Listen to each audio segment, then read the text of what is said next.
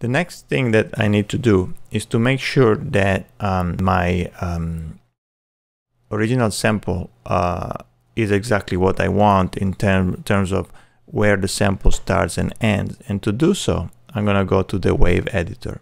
So by clicking on a region and then clicking on the wave editor, brings up the editor for that particular region. And I can see that when I press the key, the sample plays back. I can use these arrows, the S for start and E for end, to adjust the start and end of my sample. So for example, if I want just this part to be playback, I can simply do that. And when I play now,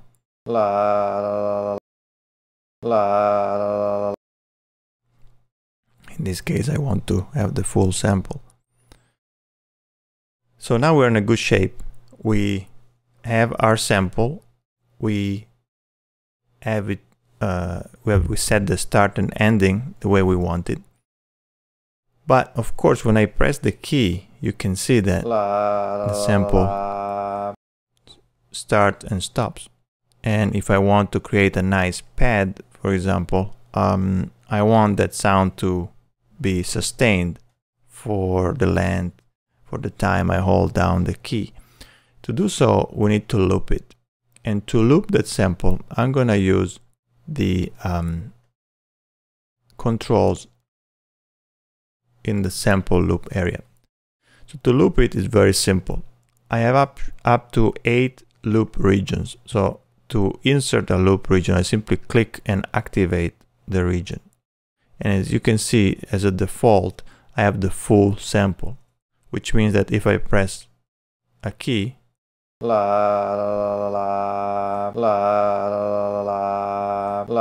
it keeps looping for the entire region.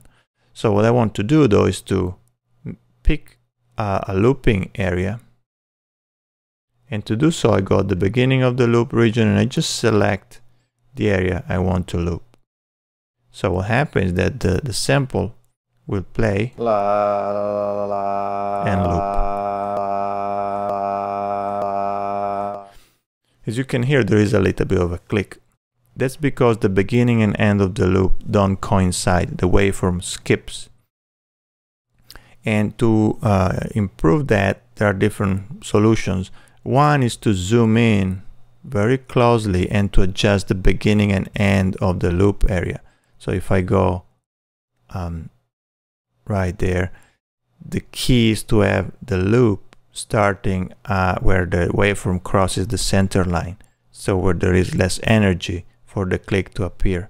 So the beginning of the loop was okay, but as you can see here, it was right at the peak of the waveform. So I can try to just move that and smooth it like that and see how that sounds. Definitely better. I can also use the crossfade. This is in samples, and by clicking and dragging I can create a crossfade between beginning and end of the loop, and sometimes that helps.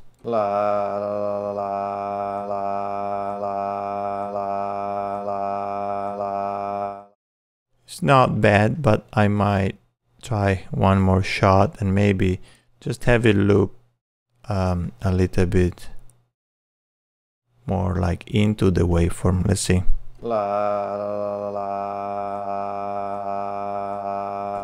It's not ideal, but for now we'll do it.